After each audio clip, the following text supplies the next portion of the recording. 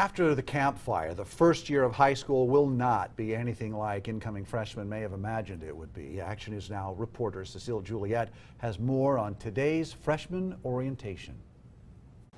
It's a fresh new start for the freshmen who are coming here today to Paradise High School for freshman orientation.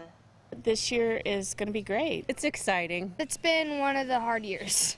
The first week at Paradise High School is going to be unlike any other year, with a shared camaraderie. We are ready to go. We've been working really hard with what few staff members we have left. These people have lived through tragedy, and they're ready to triumphantly once again fill these halls. I didn't have that school spirit before. I didn't know how much I appreciated the campus. Yes, I wish it was June 7th and I can go lay by a pool again, but you know, I have a job to do, and I'm excited to see the kids. Action News Now had spoken to teacher Stephanie Minderhoud on the day of the campfire after she evacuated students in her own car surrounded by flames. You're what we would call a hero. Huh.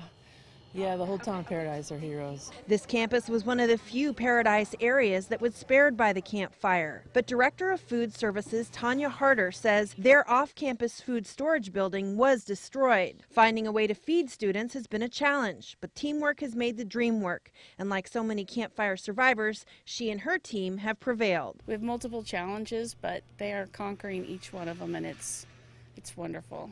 The school provided a link crew made up of older students on hand to guide freshmen through the intimidating process of entering a new school. They enter high school knowing at least 10 people that they can say hello to in the hall. These people have lived through a terrifying experience and are much more appreciative of each other. Everyone's a little closer and they have a tighter bond than they did before or after what happened.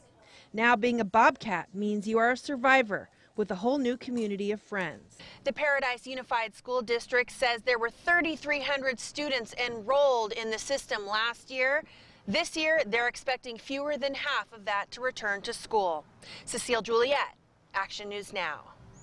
Well, the first day of school for Paradise High is this Thursday.